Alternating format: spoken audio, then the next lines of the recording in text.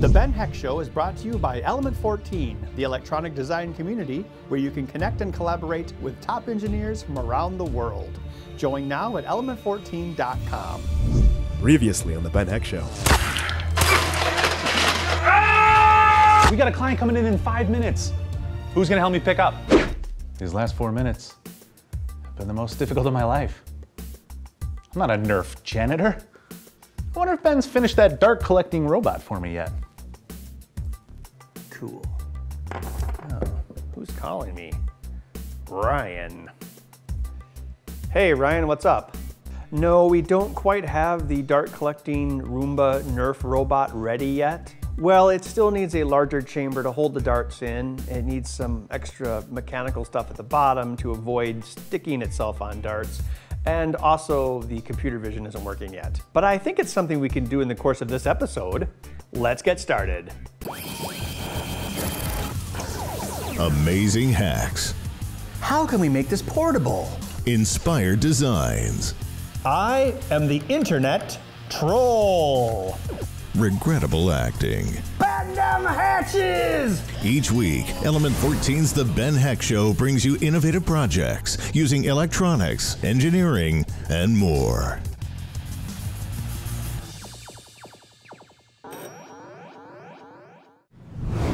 Hello and welcome back to the Ben Heck Show. In today's episode, we're going to be finishing up the iRobot Create 2 based project that we started a few weeks ago. In previous episodes, we learned how to communicate with the Roomba. Then in part 2, we made a custom brush that would suck up Nerf darts to clean up after a battle. And in today's episode, we're going to finish things off. First by adding cow catchers to help guide the darts into the brushes. Then we're going to build a bigger collection bin to hold many darts. Also, the bigger the bin is, the less chance of the darts falling back out is. Then we're going to try using the Pixie Cam to locate darts. The Pixie Cam is a kickstarted color-based image sensing camera that we got off Kickstarter a few years ago. And we used it on our auto tracking camera. We're going to try it here to try to find the colored darts. Then we're going to write code for dart collection. Basically, the Roomba will look around. If it sees a colored dart, it'll drive over to it, suck it up, and then look for some more. And then if enough time passes, it'll give up and go back to its charging station. Let's get started. Our Super Scooper seems to work pretty well, so I'm going to add a few more things to the Roomba before I rebuild this into something nice. One thing I want is a cow catcher type thing in front of the front wheel here, so that darts will get pushed to the side of it rather than roll over it, because this wheel is not really meant to roll over things. This probably wouldn't even roll over a cat. Yeah, so I made two different types. I made a curved cow catcher and a pointed cow catcher. If you don't know, a cow catcher is that thing that they would have in front of trains in the Old West. That they kind of look like this actually. So the thing in front of trains in the Old West that looked like this was called the cow catcher. In case there was a cow, and they'd be like, I'm just gonna put a little bit of super glue on just to test. It also has to be compatible with the docking station, so it can't impede the docking procedure. Which also means we can just drive directly at darts. So the idea is it'll push the dart aside so it doesn't get stuck under the front wheel, and then we'll have some more channels that will guide it back in to hit the brushes. All right, so let's just do a test to make sure that it can still auto dock. I wouldn't let my dog eat that! I think it needs, I actually think it's the fact that the back of it's not weighted down enough. Let's put some stuff on it. We don't have any cats to put on it, so what's something?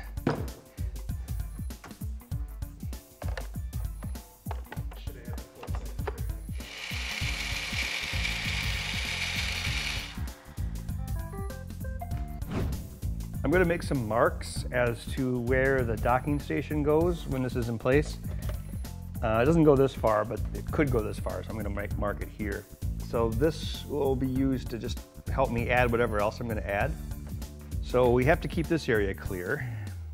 So if the dart hits the cow catcher and goes like here, we also want to try to keep it away from the wheels. There's an indentation here, which we'll have to account for. So I would say probably about a 22-degree angle from there So what I want to do here is create a path like that. So the cow catcher will split it and keep it from hitting the wheel, and then these paths will direct it toward the kickers and also avoid these wheels. I mean, these wheels will go over a dart easily, but it's better just not to go over the dart. Also, instead of just having straight pieces, I think we might want to bend them a little bit. So if it rotates and hits a dart, it also kind of keeps it away from the wheel. It's better for this machine to push darts away from it and not collect them than for the darts to get stuck. Because remember, this thing is only meant to drive over dirt. Unless you have a really dirty house. Big like clumps of dirt, the Roomba's like gives up. But I think if you have a house filled with like golf ball sized pieces of dirt, you probably don't have a Roomba anyway. I printed some pieces for the bottom. This piece will fit here. And this piece has a little bit of extra bump to it because we've got the optional brush attachment that would go here. So we want to make sure we fill in this space a little bit. Okay, I'm going to glue these in place and then test them out. Sir, there's a bunch of darts in our path. Drive over all of them. But every man in this division will die. I don't care. I think I need to up the kicker speed. 170 forward.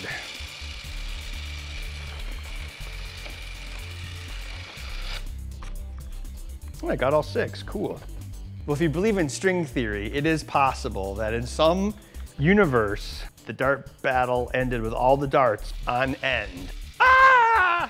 Okay, so the cow catchers look like they're working well. What I'm gonna work on next is making a better dart collection system for the back.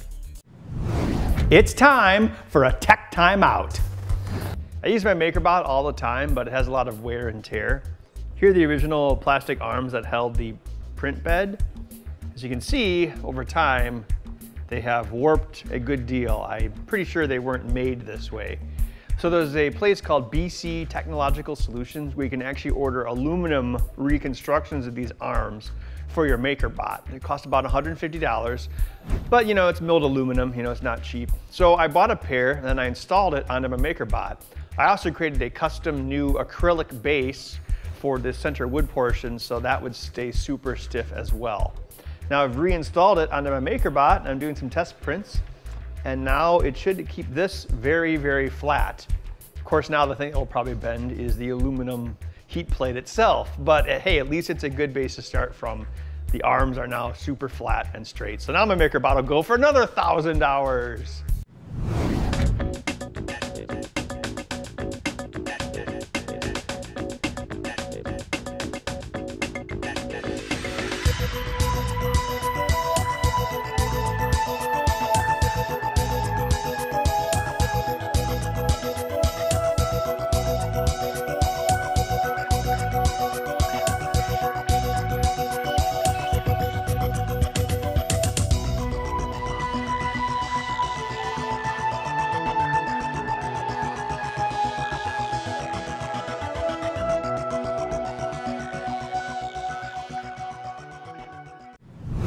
I'm going to use engraving plastic and some funky foam to create an extended cartridge for the Roomba's dart collector. I'm also putting 3D printed lips on it so the darts can easily jump up into the collector but not necessarily roll out of the collector.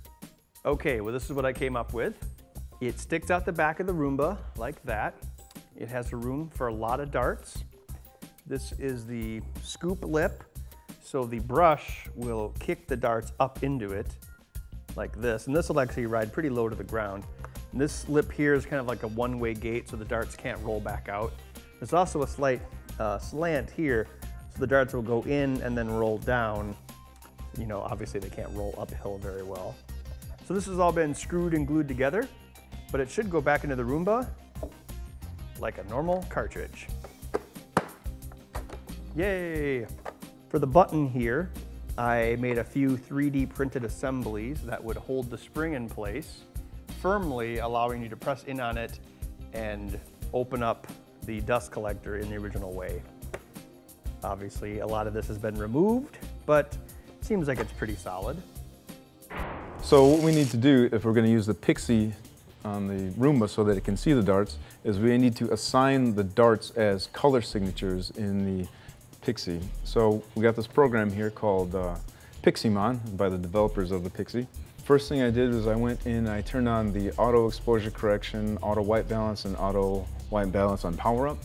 And I'll come over to actions. I can either do set signature 1 through the menu, or I can do it through this button. And I kind of like doing it through the button here because I can get some interesting feedback. As I bring the dart close to the Pixie, it recognizes the colors that I want it to capture as the signature.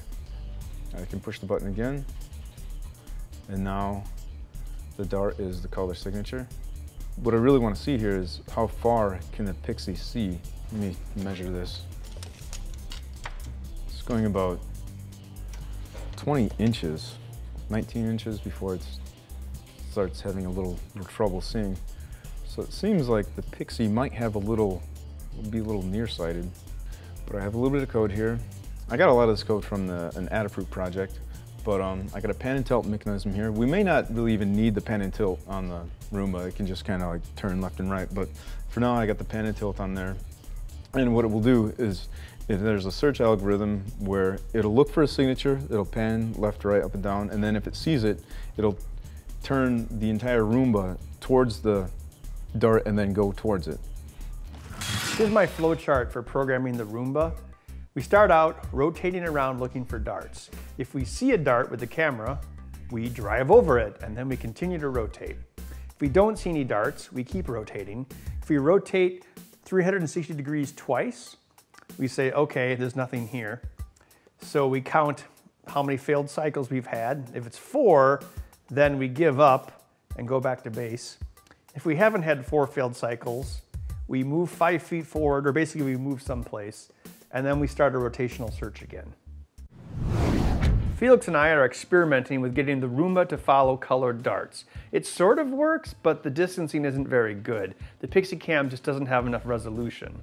And some dart colors, such as blue, barely register at all. Because of the camera's limited resolution and the size of the darts, along with their desaturated color palette, we realized the effective viewing distance is only about 2 feet.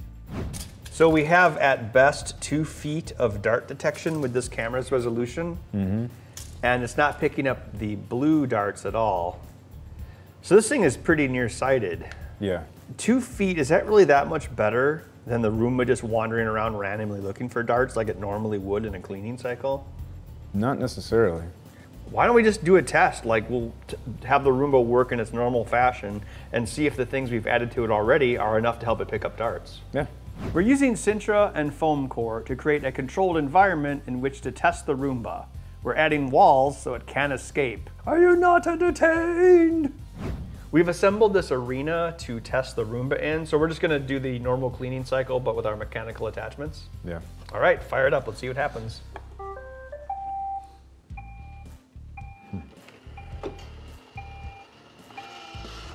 Is that like when a truck backs up and it makes that beeping noise? It doesn't know that it has a big butt now, so it can't rotate the way it did before. But you know, in reality, the Roomba would have to deal with that problem every day. Yeah, I think that may be messing up its ability to keep track of where it is. Yeah, it thinks it's rotated 180 degrees, but it hasn't. I wonder what the search routine is for this. I have to think that it does some basic estimation of what the room is shaped like. As long as it doesn't hit any obstacles, I mean, it knows how far it's moved forward. And you remember, it has like, what, 6 infrared sensors in the front, so who knows, maybe it's creating a map in memory. Let's take a look and see how full it is. Well, it seems like it works pretty well just as is. Yeah. And it was really a mechanical solution more than anything. We could spend a bunch of time trying to make it overly complicated with image detection, or we could just take it to Backflip and get the job done.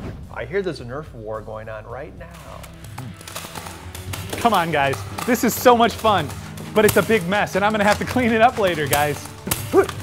You know nothing, Jon Snow! But my name is Jeff! By the fruit of a Roomba. Ben, you're here? It's here? Awesome. Now we can clean up. I'm sorry, they always do that. They should teach me how. That's pretty impressive. We're here at Backflip Films with Ryan, who had the original idea to make something to clean up Nerf darts after a battle. Yeah, so we have these Nerf battles quite frequently, and Right. it's kind of annoying to always be picking up all these darts. Couldn't you just not have the battles? Like maybe have like a UN convention to No, we farewell have to foam arms? It's in our international charter. We knew that you could come up with a solution, though, to automatically clean these up for us. So what'd you come up with? Well, we have the iRobot Crate 2 kit, which is basically a Roomba that is used for education and testing purposes. And we've heavily modified it so it can actually pick up darts instead of dirt. So is that different than a regular Roomba? We're actually using the same code. We tried using image sensing to find things, but we didn't really have the time to finish that. And these darts are kind of small, and a lot of the colors just don't pick up very well, especially the blue, which apparently is most of your darts. Let's fire this thing up. Roomba, do what must be done. Yeah! Oh, that's awesome. What? Don't hit me! Roomba, look at clean that! up the city. Is it learning where I'm standing? So I think so. if I just stay here forever, it'll always It probably know. has built-in cat detection too. Look at it go! See that little black triangle in the front of it? Oh no! We put cow catchers on it, so the darts will. It's trying to clean you, Ryan. It sees all humans as a Nice. dirty threat, not Look just at that. darts. I'm okay with this amount of work. Throwing darts in the path of the Roomba. Yeah. I don't mind that. Well, we got an error that said that it was full of darts. Let's see how many are in the collector.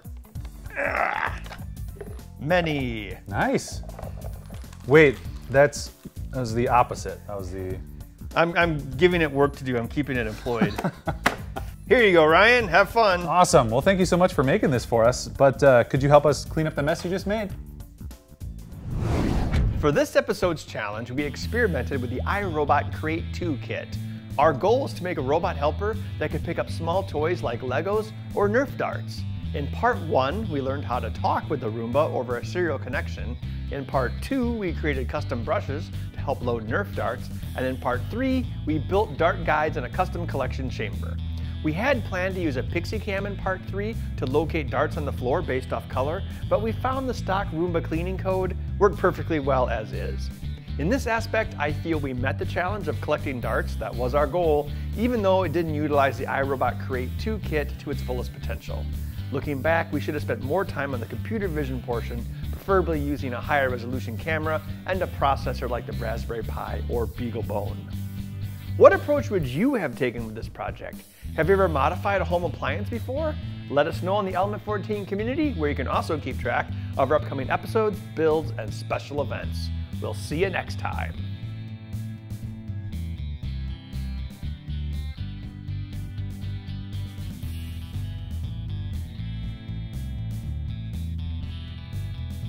Our goal was to make a robot helper that didn't suck.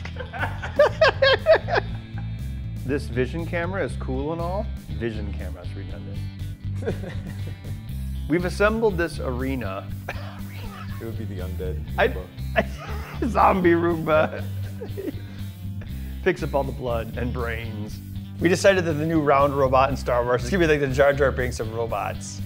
That's my social security check, Chewie. Bring it over here. I'm not a jerk janitor after all. What? Boy, the janitor's a jerk. I'm not a jerk janitor. That's when we knew Ryan had brain cancer. The Ben Heck Show is brought to you by Element 14, the electronic design community where you can connect and collaborate with top engineers from around the world. Join now at element14.com.